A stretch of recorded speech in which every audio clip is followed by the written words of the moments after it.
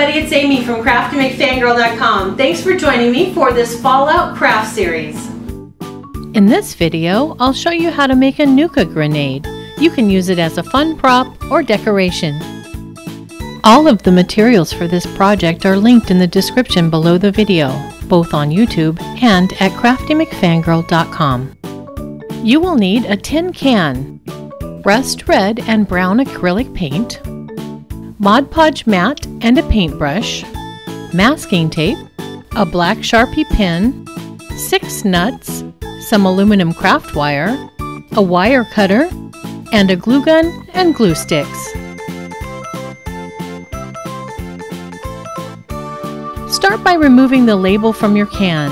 Then start with a dry brush and a small amount of burgundy or rust red paint all over your can. Work slowly and build up your rust layer of paint.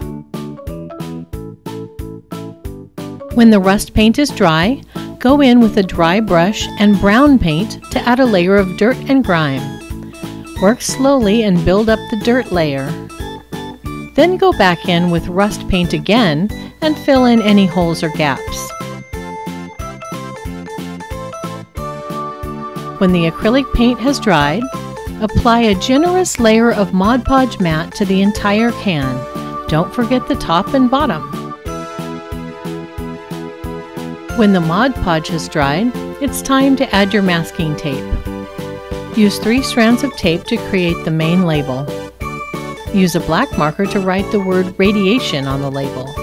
You may want to refer to a picture online and copy the lettering from the game. Then carefully place the label around the center of the can.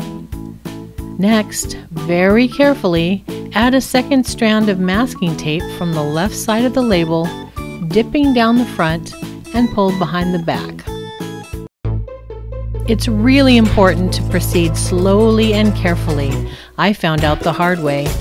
If you mess up and have to pull the tape off, the tape will pull off all of your paint too.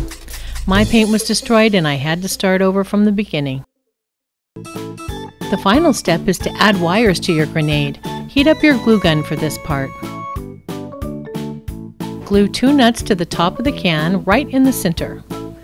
Then glue 2 nuts about an inch apart near the edge of the can. Finally, glue 2 nuts on the side of the can about 2/3 of the way down.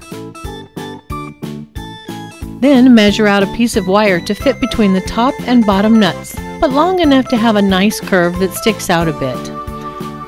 Glue the wire into the top and bottom nuts.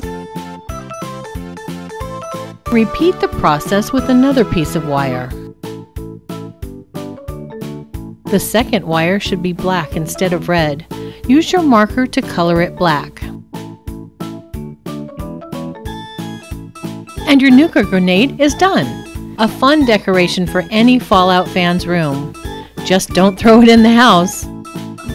Thanks so much for joining me today. If you enjoyed this craft, check out my other Fallout craft videos.